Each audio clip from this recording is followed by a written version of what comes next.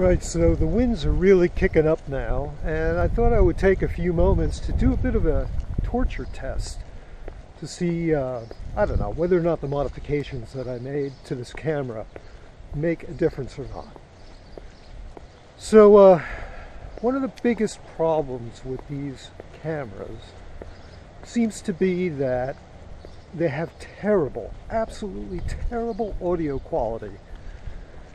Now, I've made a few modifications to this camera,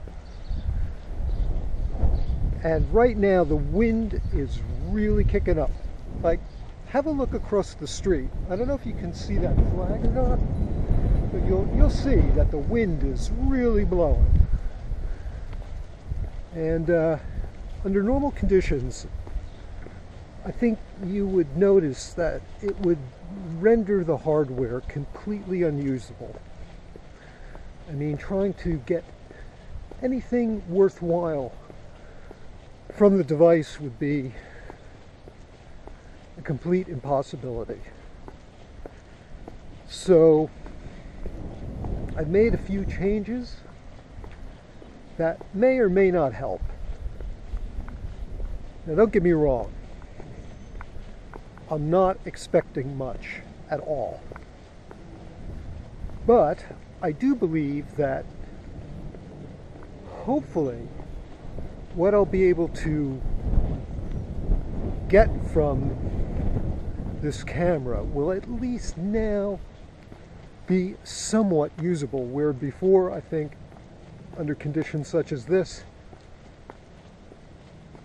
well, it would just be hopeless.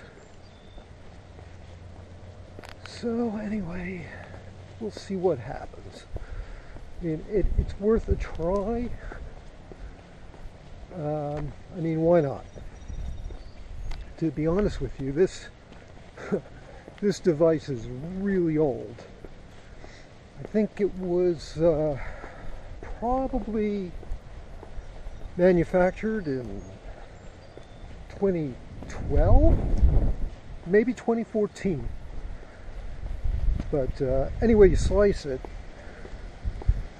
by today's standards, it's quite obsolete.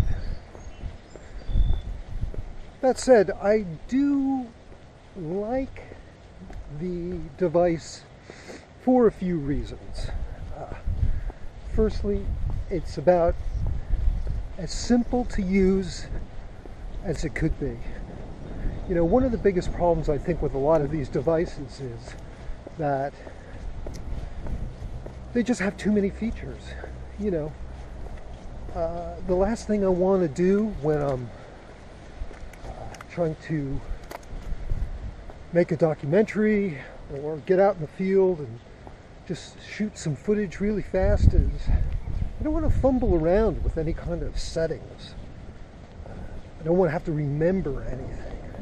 I just want to turn the thing on and shoot. And these cameras are particularly good for that purpose. I also like the fact that they have an extremely wide angle field of view, which makes it very, very easy to just get a shot. You don't have to think about it. You just turn the damn thing on and point it in the direction that you want to see and hope for the best. And 90% of the time, you're going to catch what you like.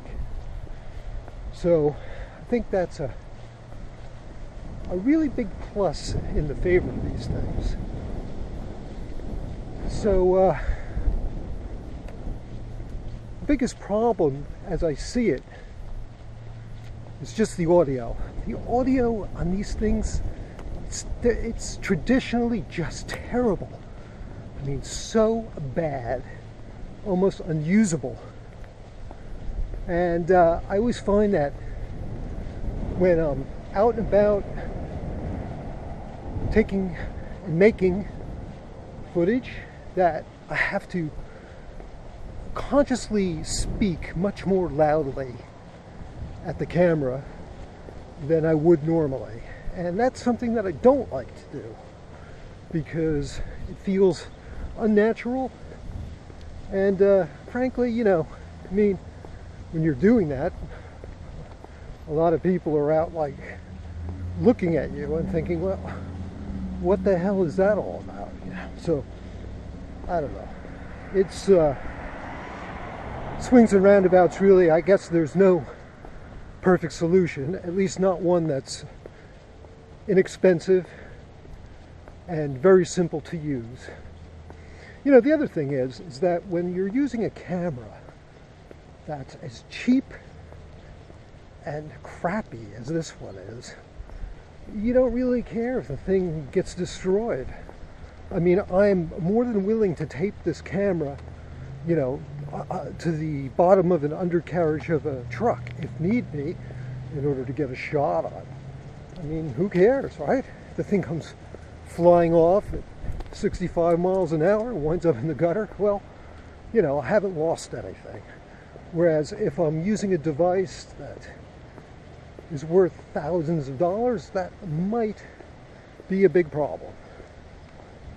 So, things to think about, really. Anyway, I think I'm going to conclude this episode for now, and I will talk to you later. See ya. Bye.